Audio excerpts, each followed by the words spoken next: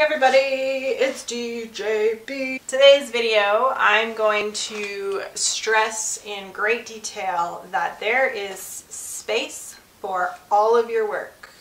All of it. If you like painting only Appaloosas, there is space for you.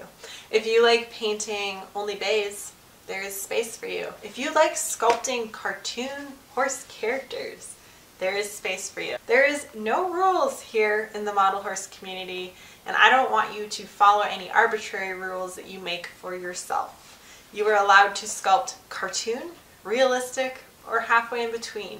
You're allowed to release those resins and be proud of them.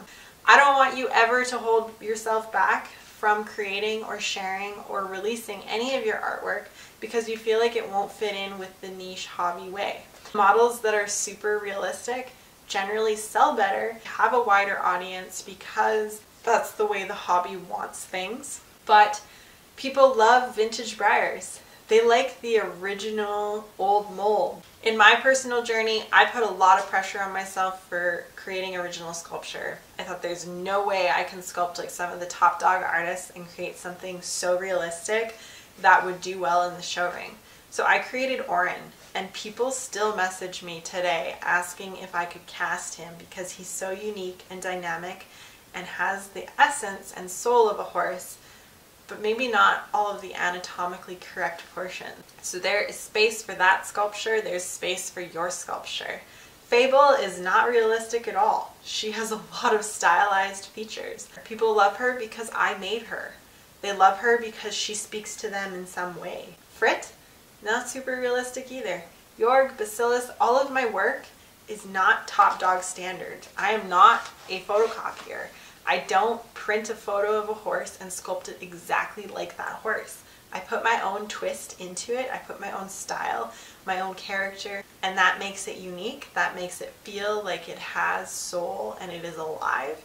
And people love that, and they have bought all of my pieces not being pristine realism. This mold is not realistic. He's not realistic at all. But I love this model so much that I have like 8 of them here on the mold. It doesn't have to be perfect for your people to like it and people to buy it. So I don't ever want you to limit yourself to think that you can't paint or sculpt like one of the top dog artists because their work is so realistic. I want you to create because you want to create and you want to release it. And even if it isn't 100% what everybody's into right now, create something new that no one's seen. And I promise you, if you just believe in yourself and commit to what you're creating, you will be surprised by the outcome, and you will be surprised at how many people support it and love it just as much as you do. So get out there, keep creating, and don't hold yourself back. If you can't sculpt super realistic yet, don't limit yourself to not sculpt. Sculpt anyways. Focus on the other attributes that you can add to the sculpture, and the anatomy will come. And eventually you'll be sculpting so realistic you won't even recognize your own work because you commit to yourself, because you believe in yourself, and because you keep sculpting regardless of the outcome. Thank you so much for watching. This has been DeeJayBe. I hope you create all of the horses or artwork of your wildest dreams.